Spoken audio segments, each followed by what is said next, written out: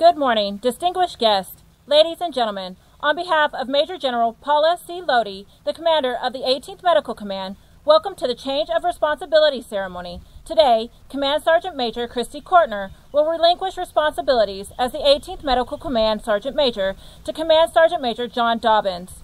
We extend a sincere welcome to our distinguished guests, fellow command teams, soldiers, families, and friends of the 18th Medical Command. Among our distinguished guests for today's ceremony are Brigadier General Cox, Brigadier General Solis, spouse Dr. Kathy Cox, Ms. Diane Helwig, Command Sergeant Major DeHart, Command Sergeant Major Thompson, Command Sergeant Major Retired Vance, Deputy Commanders, and Sergeants Majors. Ladies and gentlemen, at this time, Sergeant Galang, 18th Medical Command's non-commissioned officer of the quarter, will now present lei to Command Sergeant Major Kortner's extended family. Command Sergeant Major Miller, Master Sergeant Megan Finkhausen, and Melanie Miller. The lei signify the bonds of the loyalty, support, and affection that have been built throughout their time together.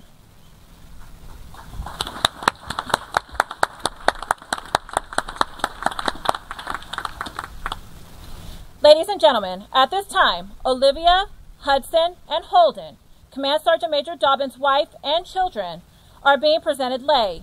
The lei offering is presented by Specialist Sarbaker, 18th Medical Command's Soldier of the Quarter.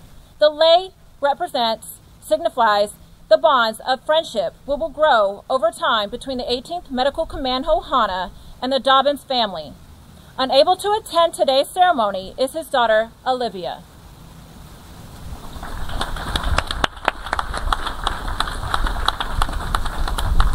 The 18th Medical Command has a distinguished unit history, serving our nation in one of the most hotly contested regions of the world during armistice. Originally constituted in the regular Army on May 10, 1967, as Headquarters and Headquarters Detachment, 18th Medical Brigade, the unit was activated on August 18, 1967, at Fort Lee, Virginia, in preparation for service in the Republic of Vietnam. The unit inactivated at Fort George G. Meade, Maryland, on December 16, 1970, and later redesignated as 18th Medical Command and activated again on August 16, 1984, in the Republic of Korea.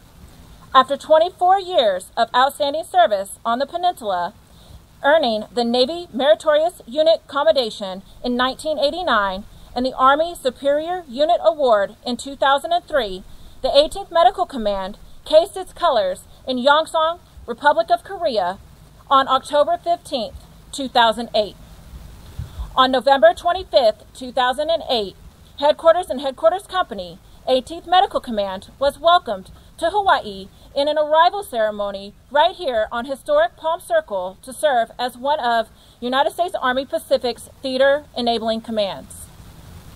The 18th Medical Command achieved full operational capabilities on October 4, 2011, and supported multiple exercises and operations throughout the Pacific.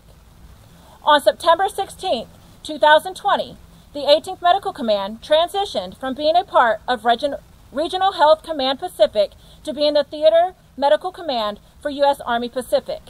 Simultaneously, the 8th Forward Resuscitative Surgical Detachment was assigned to the 18th Medical Command.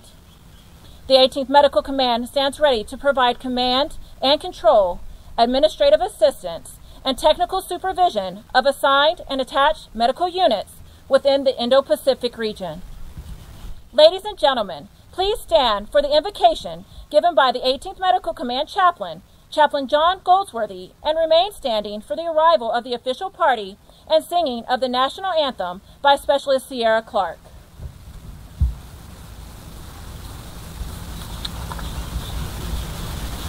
Please pray with me in your faith as I get the privilege to pray in my Christian faith.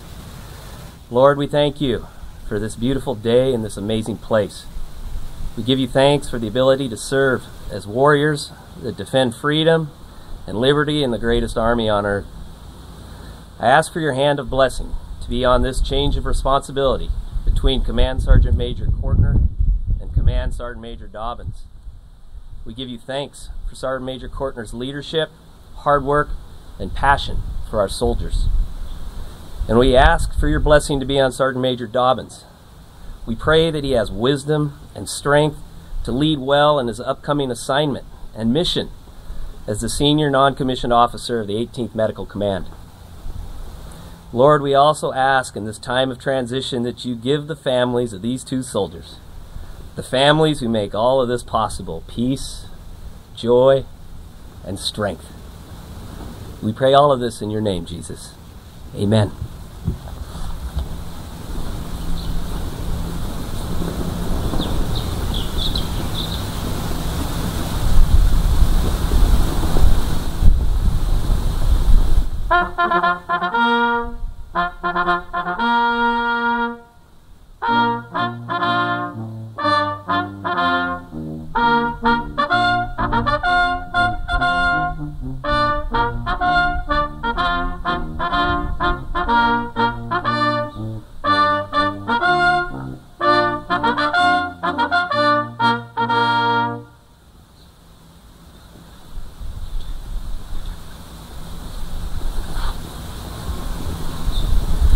Oh, sing, can you see by the dawn?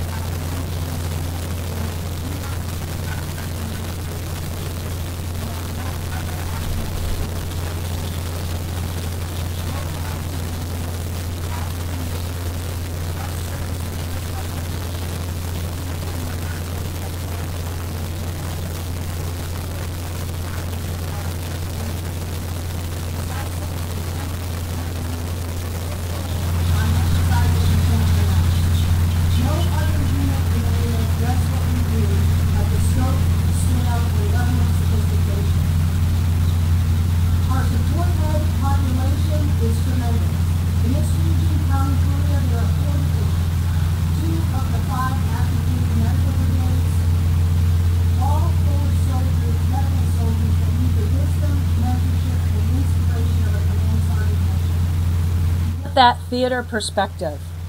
Not to mention the need to stay in sync with the training readiness levels of our to-be-named reserve component units through our USAR sister theater medical commands and U.S. Army MedCom.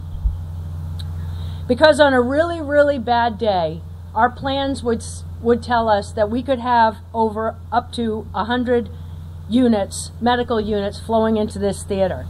And while we may not formally see to these units now, and we may not formally see to these units in crisis, should the warfighting headquarters choose to retain OPCON, these units and their soldiers will be our responsibility to stitch into a viable continuum of care. We have countless mission partners within and outside Army medicine, and over 50 at the last count at the last Pathways Planning Coordination Conference. Throughout the region and in CONUS, or the strategic support area, our engagement and influence with these organizations and understanding how they fit into our mission at the tactical, operational, and theater level is critical. The breadth and depth of what the senior enlisted leader of the Theater Medical Command is responsible for and must be prepared for cannot be overstated or underestimated. Command Sergeant Major Kortner, for 2 years and 4 months, you have served as a senior enlisted leader for 18th MedCom, facilitating all that I just described. You spent countless days away from your home, TDY, many times back to the mainland or over to Europe to influence and shape the future of both Army medicine and the Army.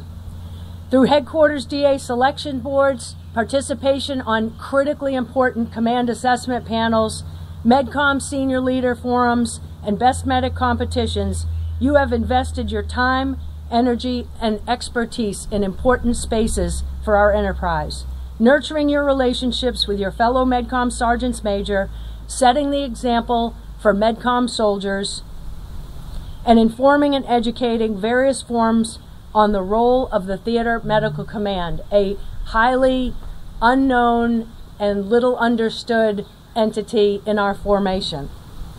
You strengthened our relationships with key allies and partners, notably Australia, New Zealand, and Japan, promoting the ways that our professionalized non-commissioned officer corps contributes to readiness and ongoing transformation efforts in how we envision delivering combat credible care on the battlefield. Noteworthy within our organization was your focus on soldiers, from the Junior Enlisted Council to NCOPDs, NCO induction ceremonies, staff rides, and your passion for reinstituting sergeant's time training. You made sure, amidst the high op tempo of the organization, we did not forget some of the time-honored traditions and basics of soldiering. I thank you for all the things you did to continue to support my vision for this command and the accomplishment of our mission. The Theater Medical Command's responsibility to command and control and stitch together the Joint Health Service and Force Health Protection Plan starts with being synchronized across the Army and across the Army medicine enterprise, and Command Sergeant Major Dobbins is perfectly suited for this challenge. Sergeant Major Dobbins comes to us from Brooke Army Medical Center, so brings a great perspective on operations within a large medical facility that will enhance interoperability and synchronization with Tripler Army Medical Center and the other MTFs throughout the region. His understanding of how to operate in this space will help us see better our requirements of DHA as a combat support agency. He has extensive background with the 160th Special Operations Aviation Regiment and is the right leader at the right time to capitalize on all the momentum we've spent the last 2 years nurturing with key mission partners such as the 5th SFAB, the Multi-Domain Task Force, and Special Operations Command Pacific. He brings added value through relationships and experience within the sustainment community by way of his time at Rock Island Arsenal as the Garrison Sergeant Major. Also incredibly meaningful to reinforce our already tremendous mission partnership with ATSC, and Diana, thank you for being here today. Across this region, we have allies and partners who simply envy the professionalized NCO enlisted corps of the U.S. Army and, quite frankly, need to learn lessons from us in terms of point of injury care and the level at which we can entrust junior soldiers to deliver that point of injury care. We have a phenomenal opportunity to be Army Medicine's ambassador and influence in this space. So folks, as 99% of my command tenure is in the rearview mirror, I am envious but excited for both you, Sergeant Major Dobbins, and the organization. Over the past 2 years, as I said, thanks to Command Sergeant Major Kortner, there has been significant and hopefully irreversible momentum towards an operationally relevant command that is nested with and meaningfully contributing towards USARPAC's objectives, activities, and investments across the region. So I do hope that this assignment is professionally rewarding for you. More importantly, Henry and I have tried to foster a sense of teamwork and embrace the Ohana spirit within the Pacific Knight family. So we equally hope your tour here is personally rewarding and fulfilling for you, Olivia, and the boys. Welcome to the team, Pacific Knights.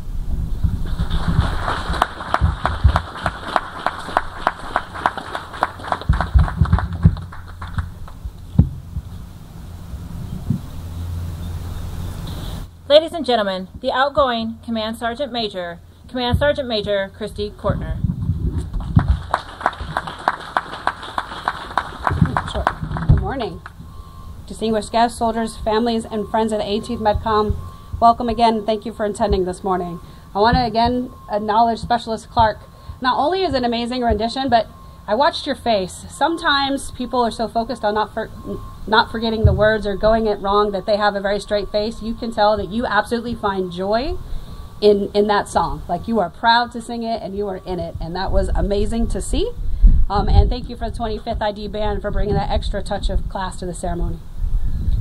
A little over 2 years ago, I stood in this same spot, humbled to assume the role as the Command Sergeant Major for this organization, and will leave here today changed for being here, and so proud of the organization and all its accomplishments.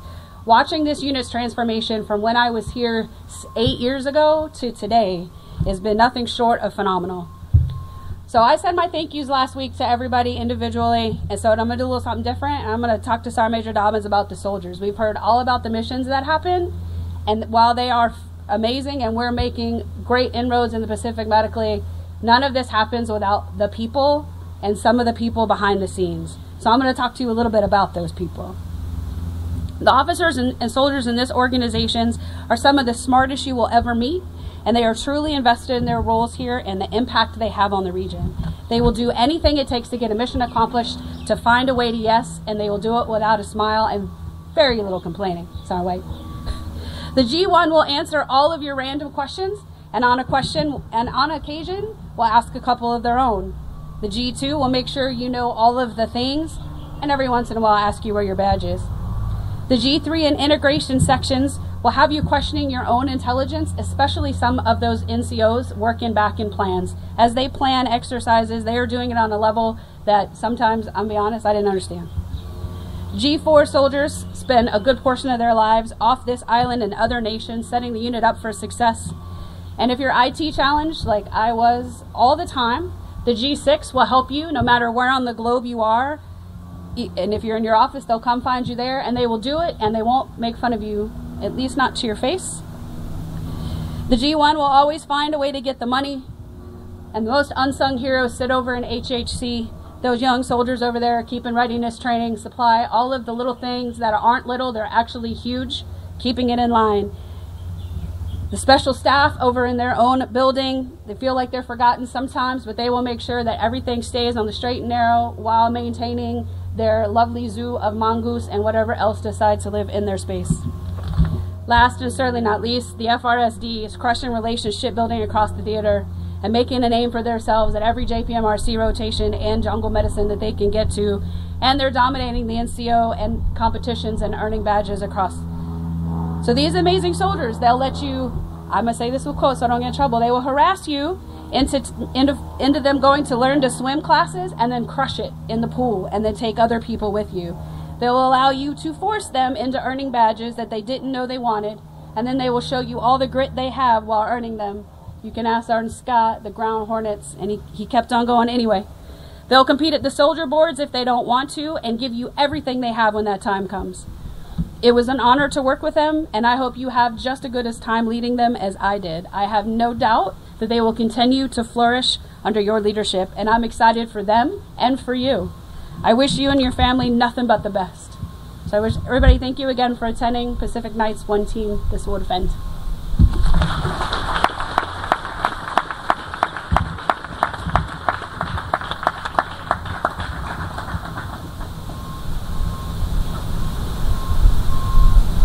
Ladies and gentlemen, the Command Sergeant Major of the 18th Medical Command, Command Sergeant Major John Dobbins.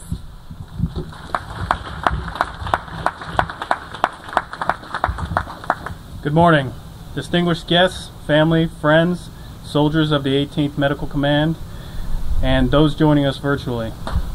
Thank you all for taking time to be a part of this ceremony. Special thanks to Chaplain Goldsworthy for the wonderful invocation. Specialist Clark, again, for that rendition of the national anthem. It was truly amazing, so thank you again. 25th Infantry Band, thank you very much. Outstanding job. You added definitely a touch of class to the ceremony. And to all those that helped put this together. It's no small feat, and you did an outstanding job, so give a round of applause for everybody, please.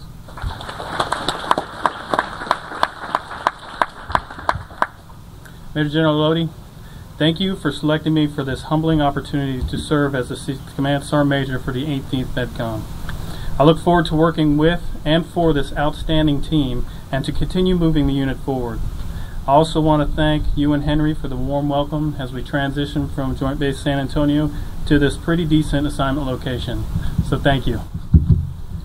To my family, again, I want to express my deepest thanks for all the love and support. As I've said many times, our family's sacrifice reciprocate, if not exceed, that of our service members, and I truly appreciate what my wife and children do to make me able to continue serving our country. Thank you. I love you all. Sergeant Major Kortner, thank you as well for the very warm welcome. Your dedication and passion for taking care of soldiers is evident, and I wish you the very best in your future endeavors. So thank you. Officers, NCOs, and soldiers of the 18th MedCom, I'm excited to work with and for you again as we continue to build relationships and shape operations that will ensure continued success. One team, this will defend. Pacific Night 7, signing on.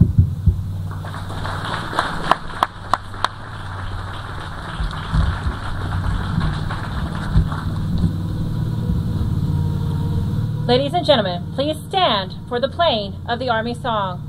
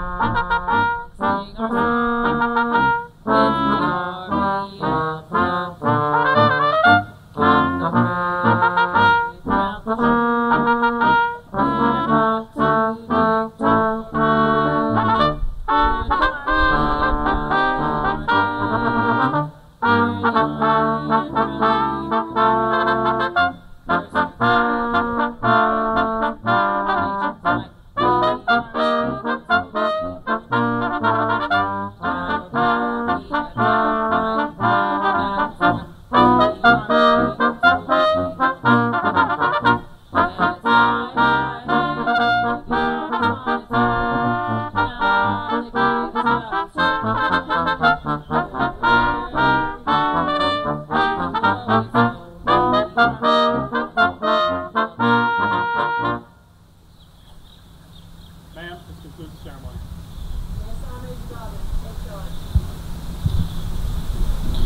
Ladies and gentlemen, this concludes today's ceremony.